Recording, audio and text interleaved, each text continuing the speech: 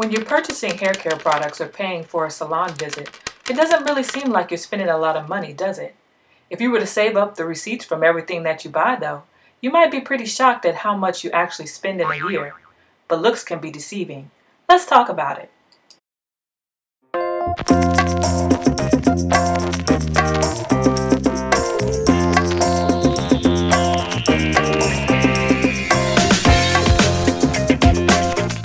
Let's take a look at some surprising hair facts.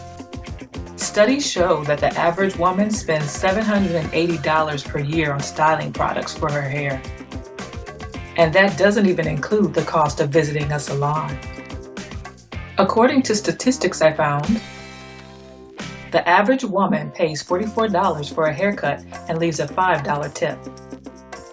Go just 4 times a year and you're spending over $200 at least.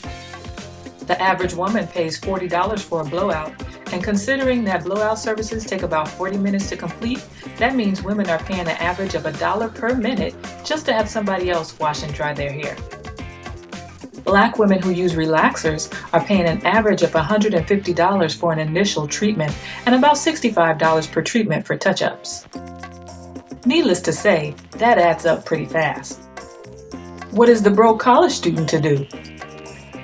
Now, if you really want to hear some facts about hair that'll blow your mind, let's talk about how long we spend taking care of our hair. After all, time is money, right? Most women spend an average of 1 hour and 53 minutes every week washing, blow drying, and styling their hair. If you paid yourself the current minimum wage in the US of $7.25, that would be an investment of about $710 more per year. Add up all the time you'll be occupied caring for your hair until you're 65, and you'll likely have spent an entire 7 months of your life keeping up with your tresses.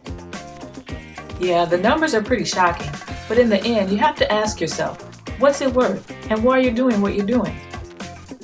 If you're spending all of that time and money because you feel you have to conform to societal norms, or because it's the only way to be accepted, it might not be a worthwhile investment. However, if all that time spent primping is a positive thing that you do to pamper yourself and boost your self-confidence, then it's money well spent, I think. If you want to see some more interesting hair facts, check out this infographic, 50 Insane Facts About Hair, link in the description box below. For example, just thinking about sex makes your hair grow faster. Who knew? So what do you think about all of this?